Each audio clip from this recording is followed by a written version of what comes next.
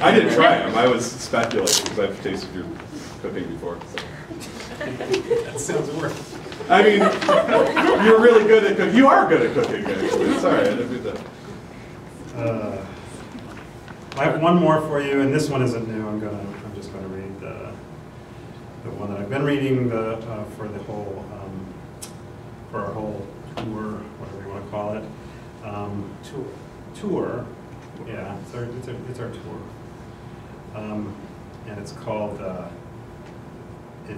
The Places We End Up At, and I have a little Kindle moment here. There's a physical book right there too. I know. You want me to? No, you're fine. Yes, why don't you spiel for a bit? Okay. This is a fly. I recently tied a bunch of these for a friend who's fishing the upper Amazon for golden dorado, which is I've never heard of the fish before, but he'd been there once before, and I watched some YouTube videos on these fish that are out of the water more than they're in when you hook them. It's just incredible. It's an incredible trip. But, he's a sculptor, and so I traded some flies for some metal sculpture. But it's a fun fly to tie, and it goes along with the story that Chad read at the King's English that I'm reading down there. So it actually fit that story. It has nothing to do with the story that he's reading tonight. That's a cool fly story. Because we were at the King's English, and I was tying it. The owner of the store, I don't remember his name, Rob, Yeah. was over my shoulder taking pictures. And there's a point in this fly where I wrap deer hair, pull it, and the hair flares out. And every time I did that, I heard this over my shoulder. Because he hadn't seen it before. It was impressed, so I'm going to try to dash. Or did he think you were screwing it up? Like, oh no, he's... Oh, no, that never crossed his mind. So what was the fly called again? I call it the pike fly. It's just a I thought this was the green-headed monster or whatever, the derogatory... Green-headed twister? Twister, yeah. Well, that's what I called it on the radio. Because nobody could see it. Because it was like a vulgar shout-out to your cronies, right? It's like some kind of... Let's just call it an inside joke. Yeah, the green-headed twister. Okay. All right, this fly's also known as the green-headed twister. It doesn't have a green head. Okay, yeah, so this is called The Places We End Up. And so you're going to read, what are you reading? I'm reading Good Place to Make Saints. Yeah, so another one that kind of touches on religion and stuff. And so, yeah, so I guess that Russ is thinking about spirituality and stuff, and I'm thinking about all the times that I screwed everything up while going fishing. So yeah, this is another one that's, it's about a fishing trip that was supposed to be really spectacular and kind of maybe didn't work out as well. So The Places We End Up, interpreted in a green-headed twister. Brad calls the motel around 8 p.m. to tell them we're on the interstate and about 2 hours away, but will there be someone to check us in when we arrive? I should mention my use of the word motel in this case is generous. We're heading to a cluster of shoddy cabins out back of an old roadside stopover. It doesn't matter whether it was originally a gas station that became a gift shop or a diner that became a convenience store, because it is now all of those things, and the one thing it is not is a motel. All-night check-in is one of the many conveniences they do not boast. Air conditioning, ice, and room service are a few others, and we are surely closer to the Continental Divide than the nearest swimming pool or hot tub.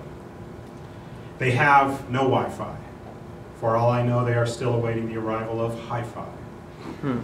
The proprietress of this establishment tells Brad the diner closes at 10 p.m.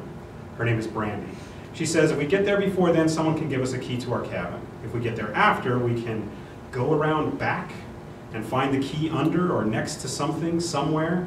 But that is worrisomely complicated, and so Paul drives a little faster. We exit the interstate and pull into the gravel parking lot with about 120 seconds to spare, but no more than that. Through the windows of the diner, we see Brandy closing up. She wears way too much makeup and spray-on tan for someone her age, and her attempt to flirt with Russ would be awkward even if she were much younger. However, she wins us over by treating us not as paying customers, but as distant and unexpected in-laws who are in need of a place to crash. So, she says, you're here. We admit that we are. She asks if we want to pay with cash or check, and in return we ask her if we can split our bill 4 ways so we can each pay separately. Well, she says, that makes it harder for me. No one says anything for a few seconds. So, can you or can't you, says Paul. Yeah, I can. As she runs our cards, we ask her how business has been. She sighs and says her best employee is out of commission tonight because she had to go into jail to bail her boyfriend. She had to go into town to bail her boyfriend out of jail. We nod and pretend to know how tough it is when your best employee has to go into town to bail her boyfriend out of jail. Brandy just shrugs and says everything will be fine in the morning. I mean, how long can it take to bail one guy out of jail, right? We nod some more. Brandy shows us to our cabin, the interior of which would not be unfamiliar to anyone who has been detained in an internment camp. Once we've dropped our bags and rod cases, we notice the cabin has only 3 beds. So Brandy takes us to the cabin next door, where she keeps a couple rollaway cots that appear to have been in service since the Roosevelt administration, and I mean Teddy. She points out which is the better of the pair, and Russ helps me roll it down the boardwalk to our cabin. Brandy watches Russ as he pushes the rollaway. You're tall, she says. How tall are you? Once inside the room, I unfold the cot, and there in the center of the mattress is an evil-colored stain about the diameter of a good-sized dinner plate.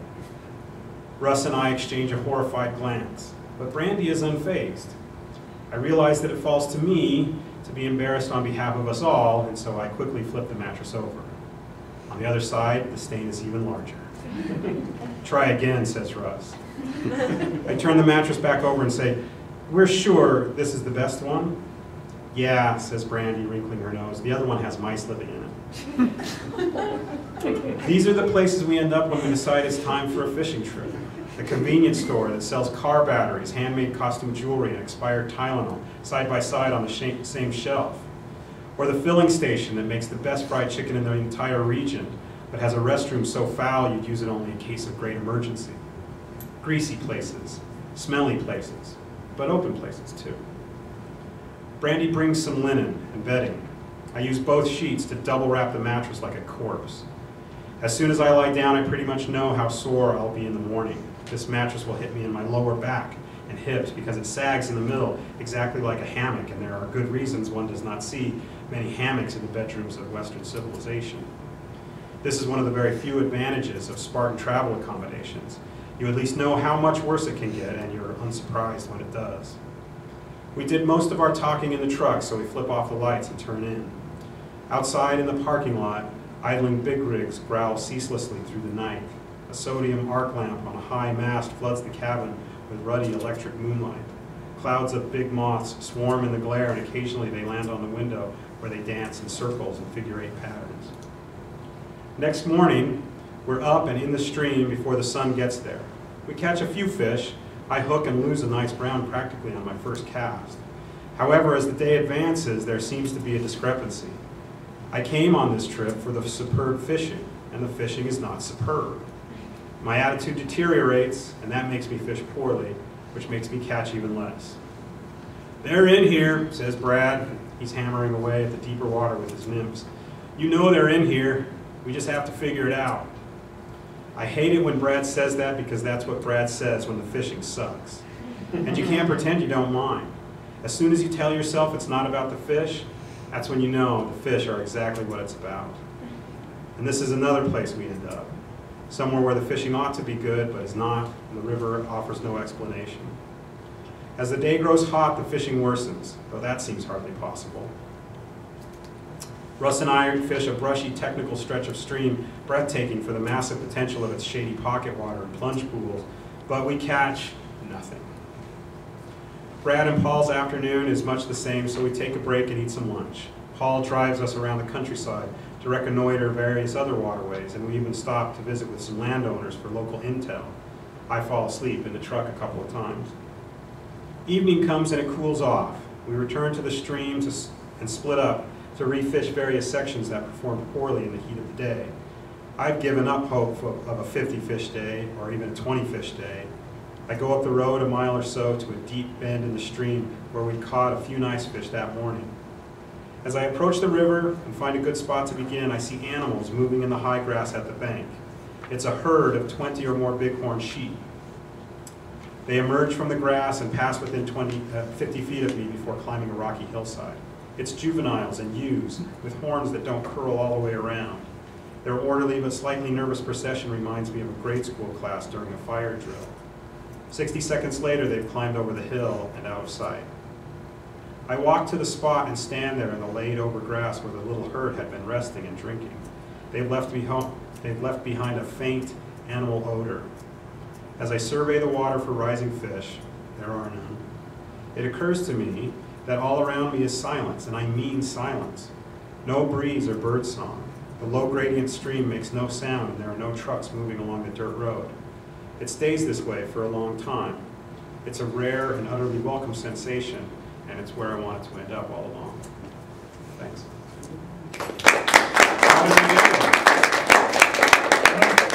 Why don't you tell us who Brad is?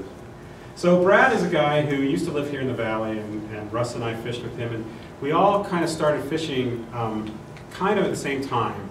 Brad had started to fish recently, and I had started to fish recently, and Russ kind of started fishing with us for his first few trips, and we all sort of figured it out together and stuff.